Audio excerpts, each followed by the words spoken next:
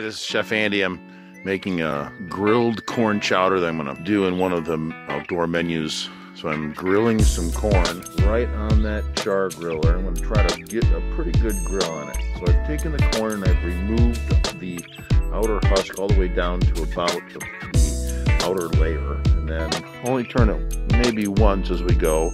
I'm going to remove the kernels and use those in the chowder, and I'll use the cob to make the stock for the soup. All right, so this is Andy again. We're taking the kernels from our corn. We've taken our corn from the grill and it's roasted. We removed all the husk and the silt, and I'm taking the kernels from the corn. I'm going to take the cob and roast it, put it right in that pot with a little bit of onion and some garlic and some water and a little salt, and extract all that roasted flavor from the cob, and we'll use that in the soup. I'll come back to you then when we start our mise en place. All right, so this is Chef Andy. This is the mise en place for our grilled corn chowder. We need some onion, some pepper, some celery, some potato, and some scallion. Remember the onions? We tap into the layers. We take the tip of the knife to the bottom of the onion, making very thin slices all the way to the bottom of the onion. And once we taken our knife all the way through there, we can cut it once here and then dice it right off the end until I don't have a flat surface.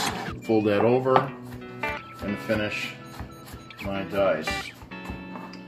The celery,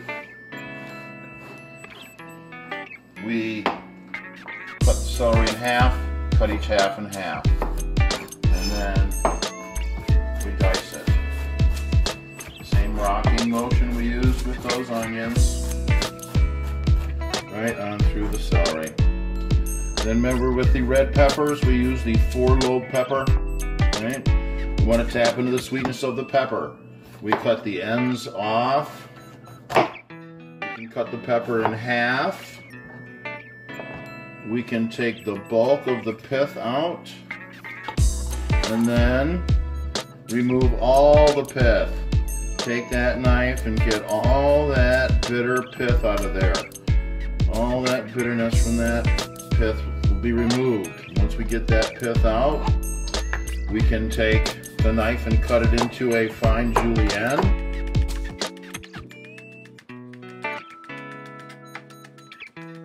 And then our fine julienne into a brunoise.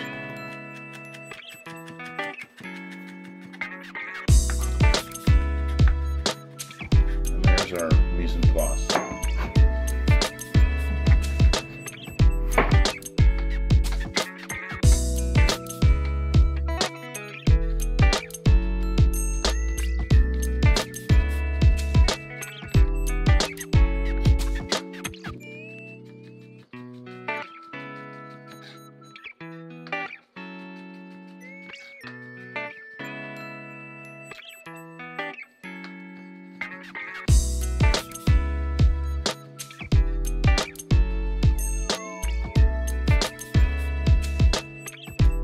So we extracted the flavor from our cobs, we sauteed our vegetables, added a little flour, added that extracted flavor with a little bit of milk. We added all the rest of the ingredients and cooked it until those potatoes are soft. We're going to take that, put it right into our bowl, cup of good, garnish it with a little bit of our scallion, and we'll drizzle it with some